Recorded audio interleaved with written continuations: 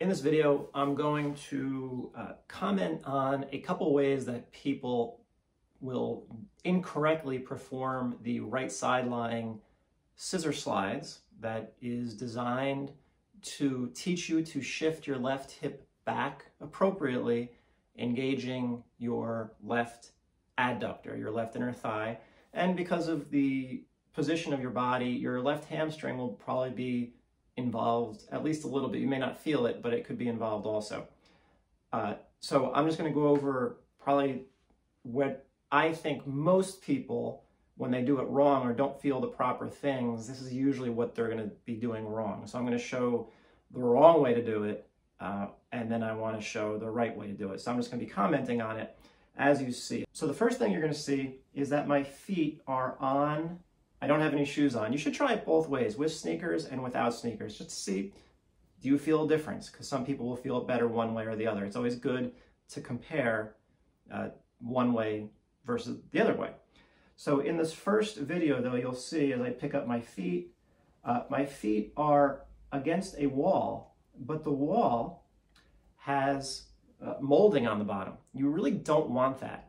That's going to put your feet at different levels, which will put your femurs at different levels, which will put your hips at different levels. You want the wall to be flat.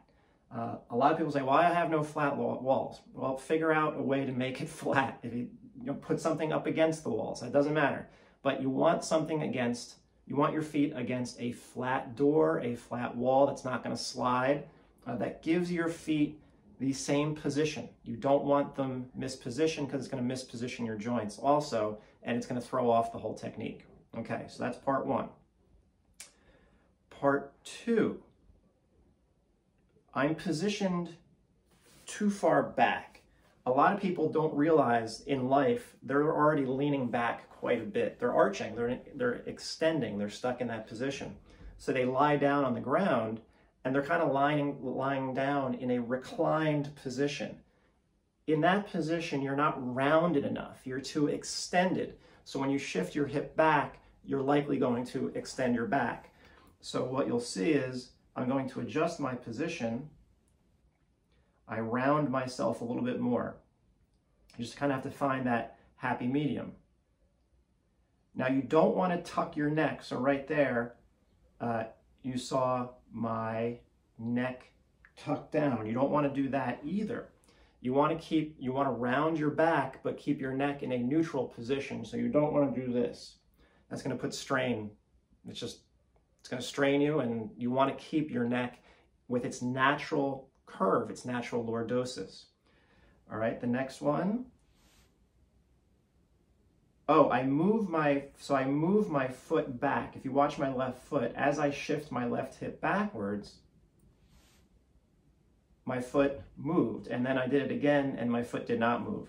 So when you are shifting your hip back, you got to make sure that your feet stay stacked. You don't, if this is the left foot, you don't want to do this as you shift your left hip back. You want to keep your feet planted, left heel, right arch, and just shift your hip back without the foot moving, because you're trying to use that ground for your brain to figure out how to activate your muscles.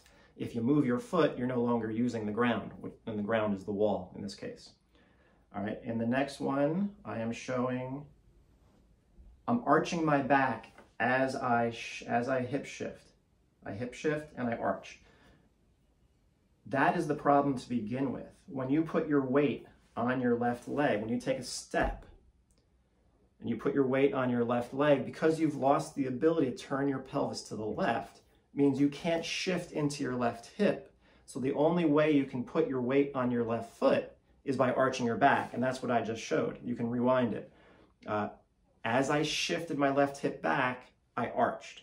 You don't want to arch your back. You only shift back to the point that you can without arching your back. If you arch your back, you're extending and you're going into the pattern, so that won't work.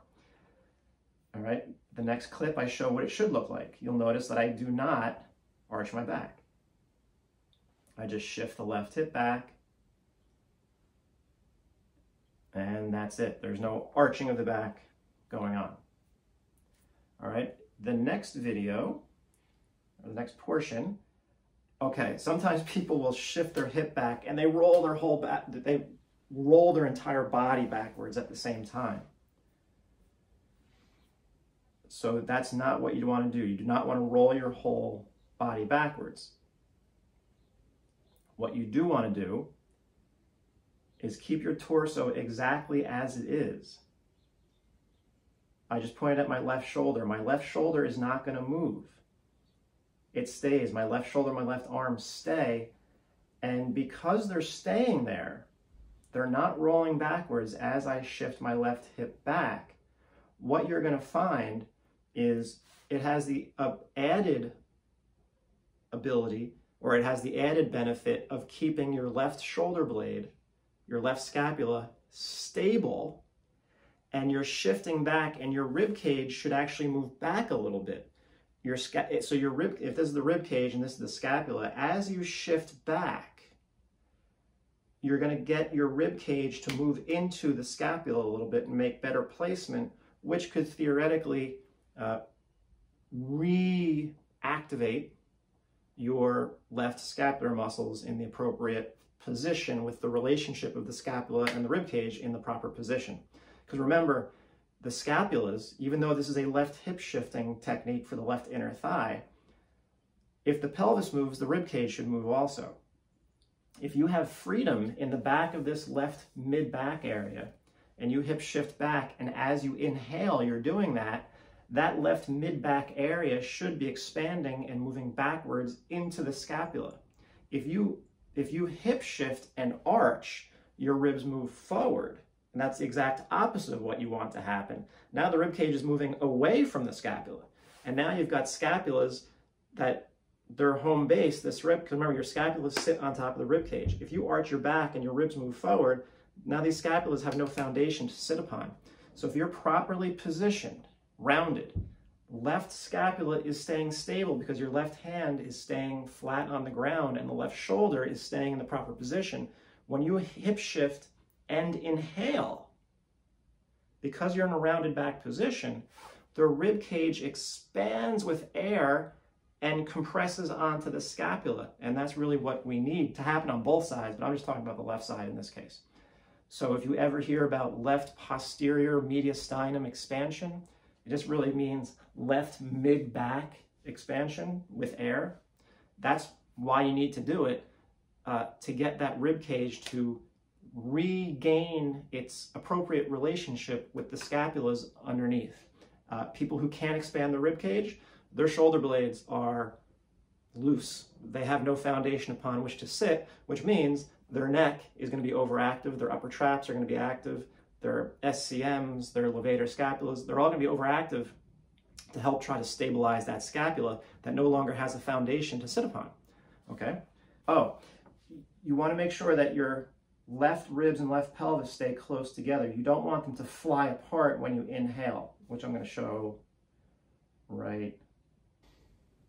I think I'm going to show. There you go. See, I just had my everything come apart. You don't want to inhale and have your left ribs and left pelvis come further apart because we always want to keep them close.